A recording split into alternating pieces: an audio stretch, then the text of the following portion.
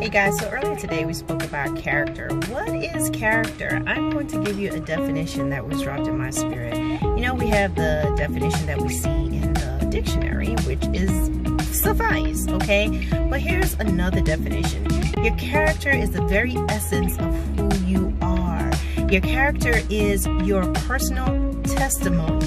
It doesn't matter how much you try to switch up, change up. Your character speaks louder than your words. People say action speaks louder than words. No, character speaks louder than words. Your character is going to come out in how you deal with situations. The very essence of who you are is going to come out in how you deal with people, how you speak, how you act, how you dress, how you manage the day-to-day things, the challenges. Your character is going to speak that.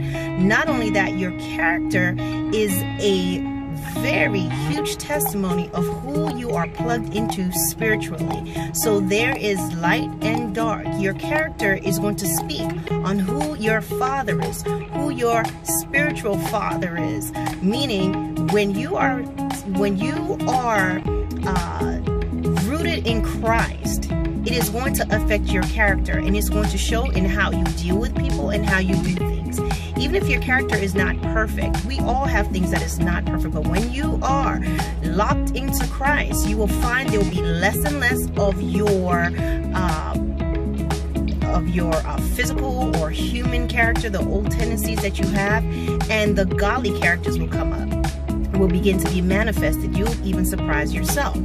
Now, when you are rooted in Satan, the devil, I hate to put it like that and people don't like to hear it, but when you are rooted in the father of lies, the father, the prince of the air, it's going to come out in your character. You're going to speak like the world. You're going to act like the world. You're going to handle things the same way. There will be no difference between you and the man who is absolutely unsaved. The only difference is he may have a little more character than you because he knows who he is. He confesses out of his mouth who he is, and he's not trying to be anything different.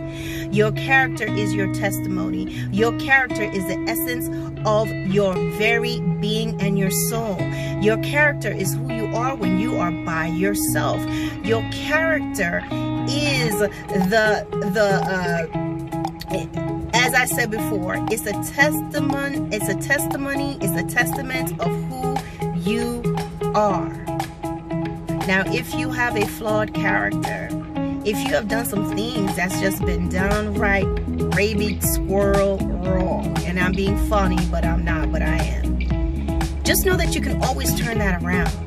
Don't look at, oh, this is who I am. Don't allow people to keep you in bondage of what you used to be. But you have to get before the Lord and allow him to change you. It is not a decision in your mind that I am no longer going to be this way and I'm no longer going to do this. Because it's something that's been deposited in you. It's maybe come down from generational curses or generational habits, things that you have been exposed to. But I will tell you, make no mistake about it. It is a spiritual stronghold. That means it's something it's on autopilot in you. But you have the power of choice to say, Lord, I don't want to be this way anymore. I want to follow and do the things that you have called me to do. I keep messing up. I keep stealing. I keep lying. I keep cheating. I can't seem to do things right. I'm just like my daddy. I'm just like this. No, don't say that. You know, your parents may have gone through things that caused them to have some character flaws as well, but don't blame them. Turn to God and allow him to change you so you can make a difference for yourself. You can make a difference for your children, your family, and you'll be in a position to hear from God and be able to act and do things his way, which is going to in turn bring you much happiness and everlasting life. All right, guys? Later.